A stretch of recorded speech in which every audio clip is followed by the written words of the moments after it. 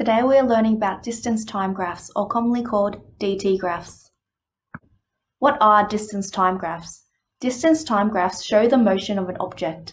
The motion of an object can be described by the distance traveled against the time taken. The shape of the graph can also tell you about the speed of an object. Below is a distance time graph that displays the motion of 5 objects. Object A is traveling at the same speed throughout its journey. We call this a constant speed.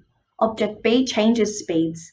Object B starts slow, then moves faster and faster. We call this acceleration. Object C is moving at a constant speed. Its speed is slower than Object A. Object E is the same distance from the origin. We call this stationary. We often look for speed when looking at distance time graphs. To find the relationship between speed, distance, and time, we can use this triangle on the right. For example, to find speed, we can cover the S and it will be distance divided by time.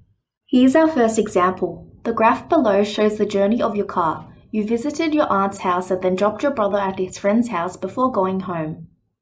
Let's take a look at the graph below. We have time in hours on the x-axis and distance in kilometers on the y-axis. The journey starts at the origin and begins moving at a constant speed for an hour.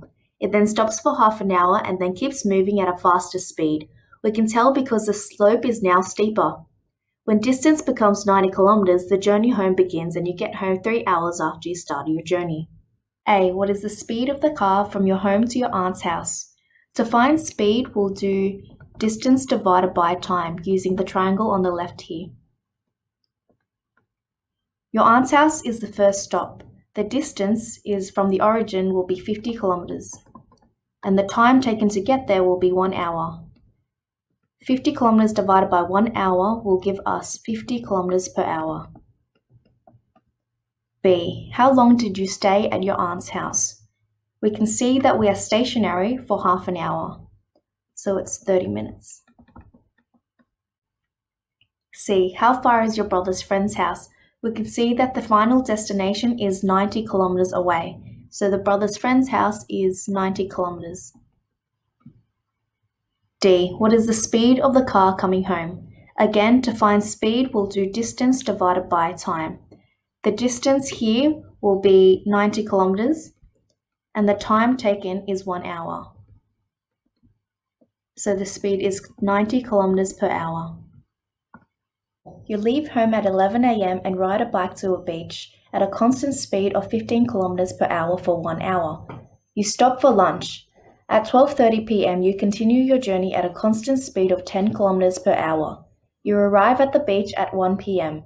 You stay at the beach for 2 hours and then ride home at a constant speed of 13 1/3 kilometers per hour. Draw a distance time graph. Your distance time graph should have time on the x-axis beginning at 11 a.m. and distance in kilometers on the y-axis.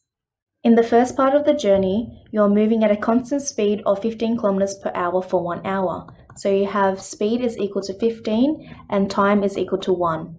To find distance, we'll do speed multiplied by time. So it will be 15 multiplied by 1, which will give us 15 kilometers. So we start our journey at 11 a.m. and 1 hour later, you're at 15 kilometers. So we'll put that into our diagram. You stop for lunch and continue your journey at 12:30. So you're stationary for half an hour.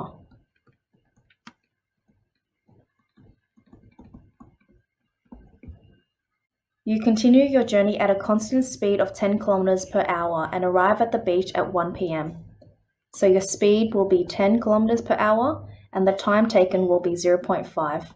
To find distance, we'll do speed multiplied by time, which will give us 10 multiplied by 0.5, which is 5 kilometers.